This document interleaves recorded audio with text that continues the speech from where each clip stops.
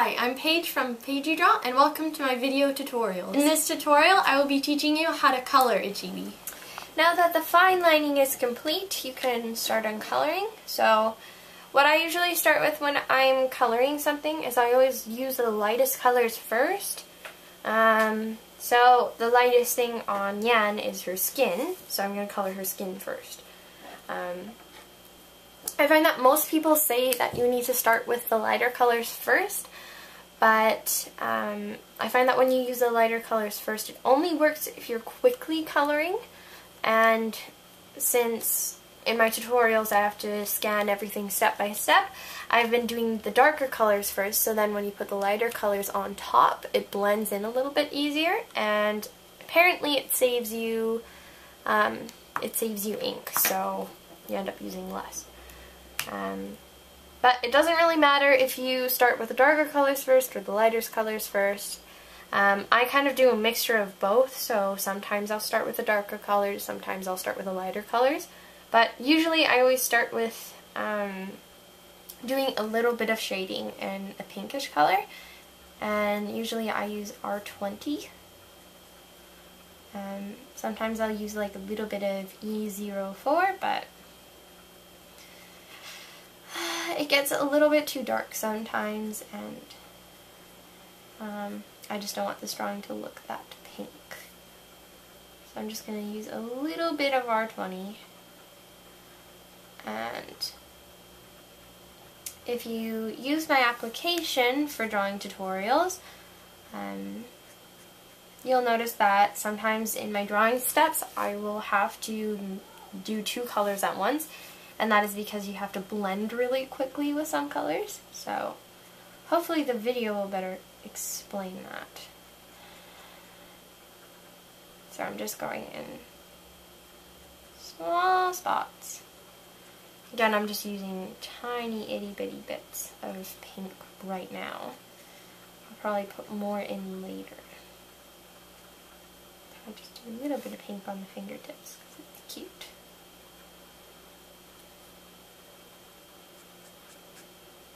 I find if you do a big blotch of a darker color, you should be putting down a lighter color first. Just because if you quickly put down a lighter color and make sure it's still drying a bit, and then you put on the darker color over top, the darker color will kind of seep and leak into it, and then it blends in better. So that's why I'm not really doing all of the pink coloring that I usually do just at the moment. So now I have just a little bit of outline around areas where I want it shaded. And I'm just going to go in with a lighter colored pink, even though the color I use is V0000. And technically it's a violet, but I find it's the right shade of pink. I think the R40s is a little bit too pink. I'm just going to put a little bit on the knees, just because since this is a really light color, it blends in with the colors over it, so don't have to worry too much. And since the R20 I only did a thin layer of it, I really don't care how fast I'm coloring right now, but later it will matter. And also when you have lighter color markers, the tips of them, you'll notice that they're gray, and that's just because sometimes you'll color over something like pencil or marker, and it doesn't mean that the marker will color things gray, it's just it gets dirty easily. So right now I'm just using E0000, so E40s. And that's just my base color. And I find it works good as a base for light skin colors, just because even though it's too light, later when you color it in, it ends up working as a good color. Right now my marker is dying a little bit.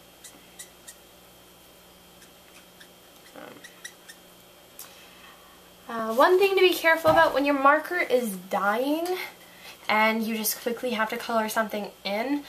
You have to be really careful around fine liner, or again if there's something with pencil, because you have to press harder when the marker is drying, and then it will smudge much easier, like even though the fine liner is it resists getting smudged by the marker. Sometimes it will, just because you're pressing really hard on it. So it smudged a little bit there.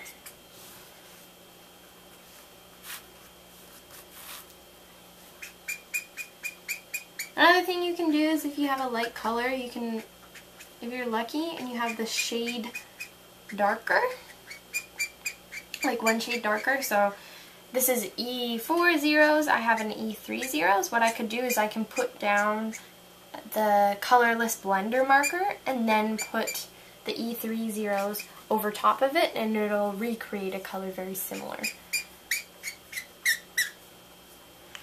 Which I think I'm going to end up doing, so I'm just going to put down. So I'm just going to, the colorless blender picks up on other colors, so I always kind of color in the side when I use it before I lay it down, just in case there's another color like blue, and then I try to color the skin. I don't want blue to show up. So just put the E00 down, and as you can see, it's the same color since I put the other marker down. So that's the base of the skin. Now I'm going to use the E000 as I'm just going to use it to shade a bit. And this is where you have to start coloring a little bit quicker. So right now I'm doing the face, and I'm just doing it around the eyes and whatnot. I'm quickly coloring that in, and now I'm going to quickly go in with my R20 to make some blush. And as you can see, it's not as dark as it was coloring before, just because the pencils, sorry, the marker is still kind of wet. And then afterwards you go in with a E00 again, so it blends even more. And now there's like a big line there, and since my other marker just died, I'm just going to go in with 0.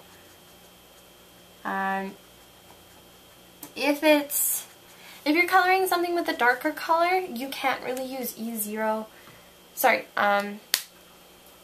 the colorless blender as a replacement, just because darker colors, you'll notice it more, because this marker picks up the pigment and then it kind of makes things look funny sometimes.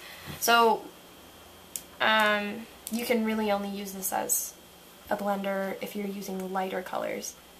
Or if it's a darker color, you can use it to kind of pick up some of the ink, but it doesn't do a good job blending dark colors. So that's why it's really only good for skin, in my opinion. I'm just going to go in the face with the blushes with the light pink.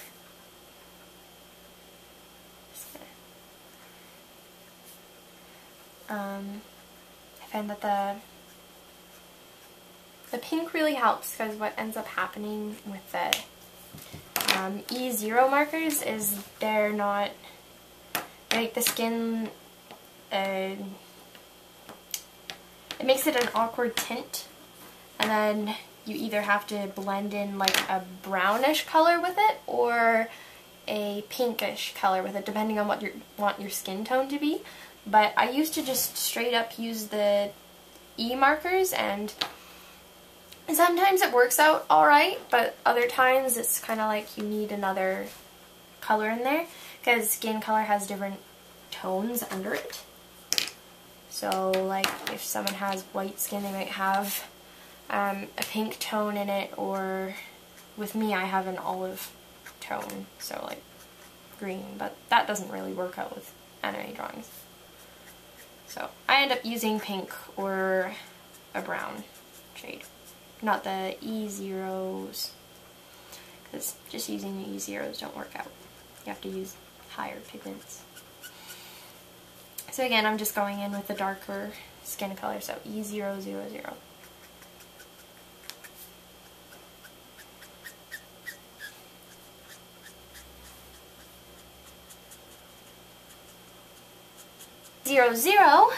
Just a tiny little bit, not much.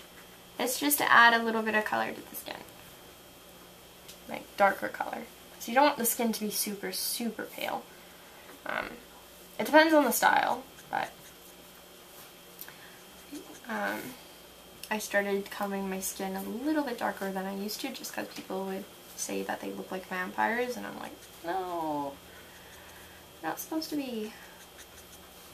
So, once you get all the shading done, right now I just finished coloring up the skin.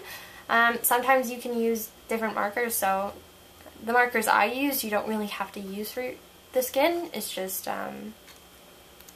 this is what I use for Nyan. Sometimes I'll use E21 or A04 on her skin, but I think I'm just going to leave her skin like this for this tutorial. So now the skin's colored.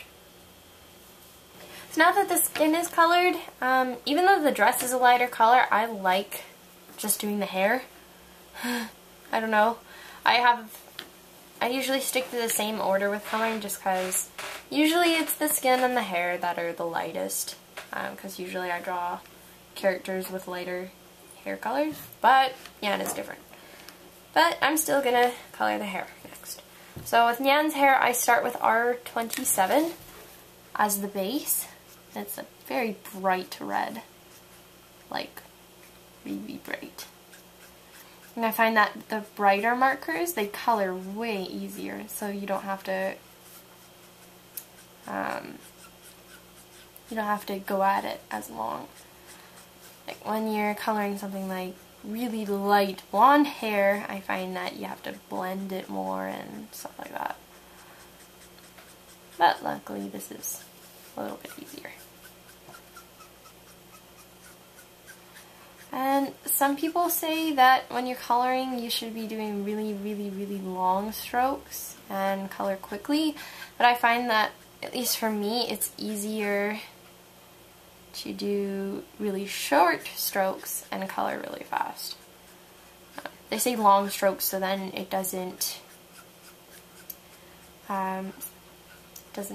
make any lines, like it'll blend better with longer strokes, but I find as long as you're coloring really quickly, it's fine, especially if you do base colors.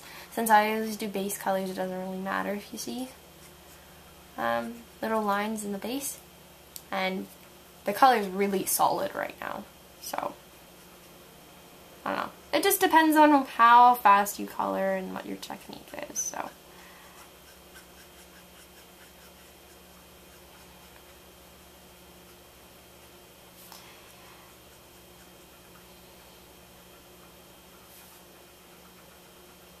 Maybe it's different. Almost done the base. Nyan's hair, I have to be really, really careful just because since it's a darker color, if I get it in the skin, it's super noticeable. That's happened before, but oh well. So now I have the base of the hair done. And now I'm going to go in with my darkest color, which is R89. I think Nyan's hair, the base is really easy to get done. It's the blending that's really hard with her hair if you use the same colors as I do. Just because, as you can see, the jump from colors is really significant. Because I didn't want her to have like super, super bright red hair. I like mixing in more, like, not as bright, vibrant colors. In my opinion, it makes it look nicer. But that's just my opinion. And then lately, when I color hair, I've been doing little bubbles. Because I think they look cute.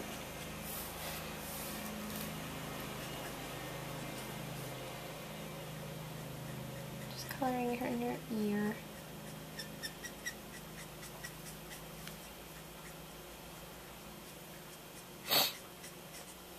Right now it is super weird looking, but once you start doing the shading, the hair looks much nicer.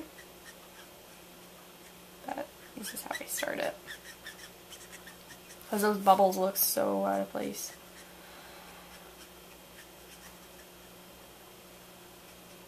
But just take your time. Usually when you blend something so dark with something so light, you'd have to go faster, but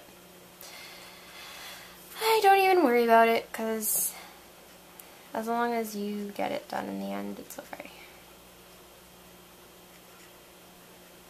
Okay, I kind of have a little shine bubble there.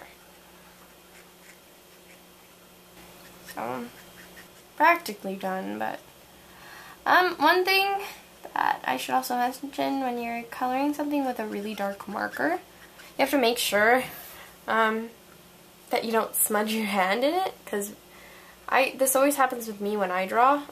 Sometimes I'll get marker all over on my hand, just because what ends up happening is you'll color over something and then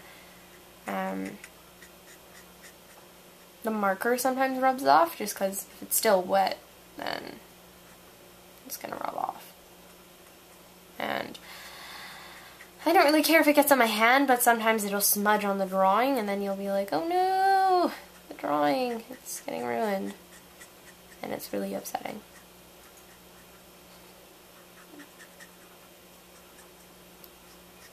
So, now I have the darker color down, and now I go in with my mid color, which isn't very different, and I quickly color in where the shiny spots are, just really quickly, and then I really quickly do circles with a dark color, like the darkest color, and then it ends up blending really well, and then I use my base color again. So now that the hair is blending it a bit, and just a quick summary of what I did to blend it was I just quickly went in with a R29, then quickly went in with R89, and then quickly went in with R27. And that's how I blended in. And that is literally, you have to be super fast with that, because since it's such a dark color you're blending it with, you just have to be super fast, so then it blends with a light color. If it dries, then it's not going to blend at all. So now I'm just going to go in with a white gel pen, and I usually draw a couple stars for the shiny parts in the hair, because I think it's cute, and then I do a bunch of little circles.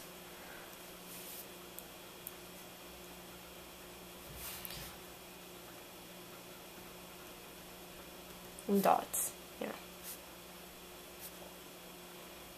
Different sizes, it makes it look more interesting. And then it looks super cute. And that's, so the hair is done now. Now I think I'm gonna color the dress. So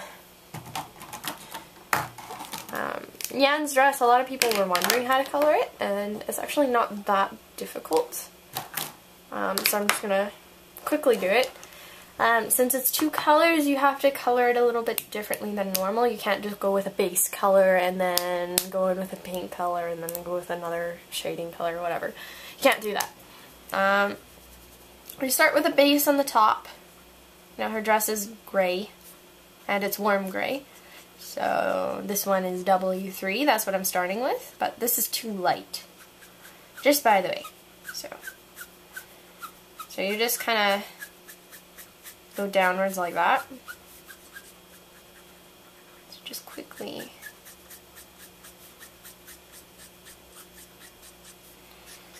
color it.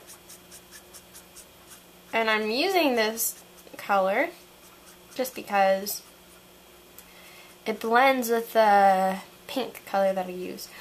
The first drawing of Nyan did, I made her dress gray and gray and red, but I don't really like black and red together, so like the hair is fine because it's a hair color, but I don't know, for clothes I don't like it.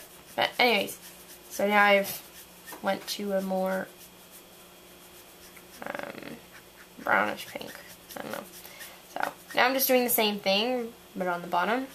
Same thing I did with the gray. And I'm going up. So the gray is blending. So the gray I went down to here, and the pink I'm going up to here. So it blends in the middle, and then I don't know, it looks cool.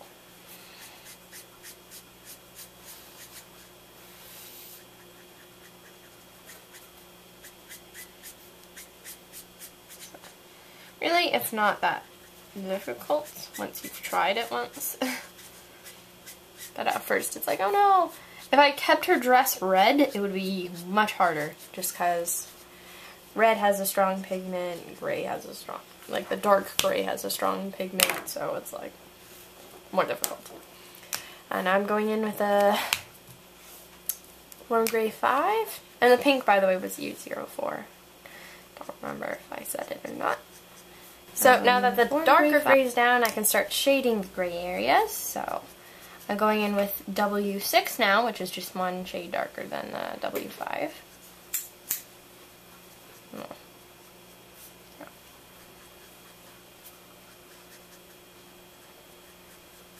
Going over with the W5 again.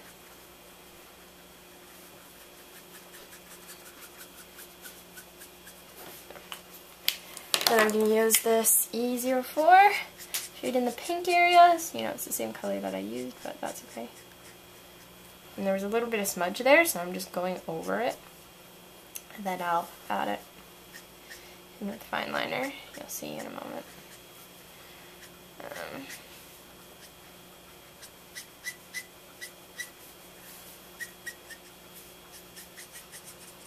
Okay.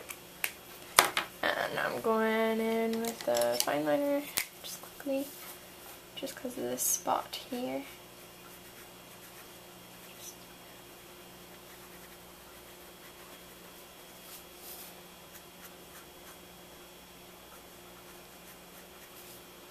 There we go.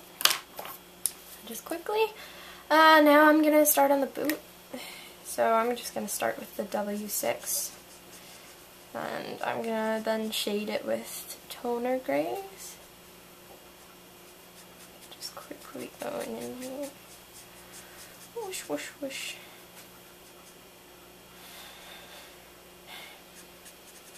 So this is just the base color for the boot. I'm going to use T6. Yep. Nyan's boots, I kind of, as long as it's a dark color, then it's okay. Their boots are supposed to be black. But never color anything completely black unless you're doing something like manga pages where everything's black and white. Reason being is just there is no completely black thing, and it also makes it more interesting if you have different shades of gray. I'm just going to go in with T8.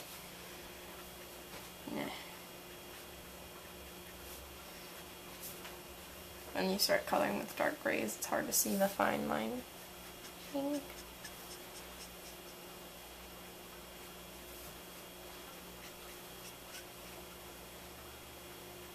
Okay, almost done this. Now I'm going to go with W6 again, just to blend in all of those grays together.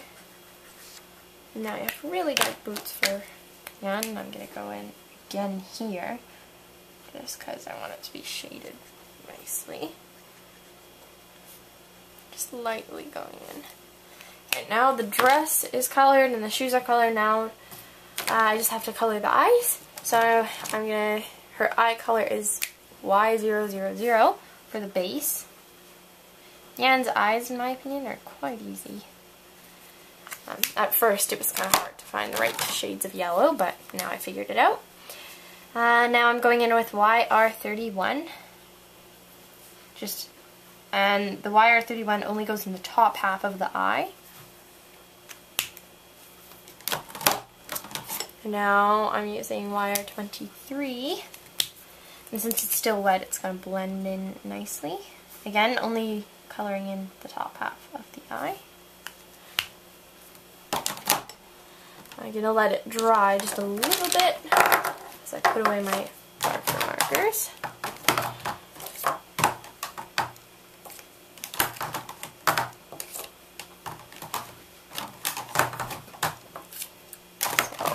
The reason why I'm letting it dry is so then the colors go on a little bit better. I'm going to go in with YR23 again. Now that it's dried a bit, it'll go on darker. And then the last color that I use on Nyan's eyes is E23. Just because recently I discovered that yellow contacts are really creepy looking, in my opinion. And it's the yellowy brown ones that look nice, so I figure I'll interpret that to Nyan's design, so then, I don't know, because I also think of how things would look in person. So I'm just drawing it a bit, and then you just do the shine in the eye. So I'm doing a little star in one corner, and you can do star or you can do dot or whatever you want. You don't even have to do shine if that's where you want to do. That's the way, but that's what I do. So I have a star, a dot, and just a small little line on the bottom. And that's what I do for the eyes. And now the Chibi's colored, so this is the end of the tutorial. Thanks for watching my video tutorial on how to color a Chibi. If you're interested in any of the supplies that I used in my video today, check out my store, shop.PaigeeDraw.com. If you're looking for a large community which will give you lots of insight and feedback on your artwork, please check out PaigeeDraw's Facebook page.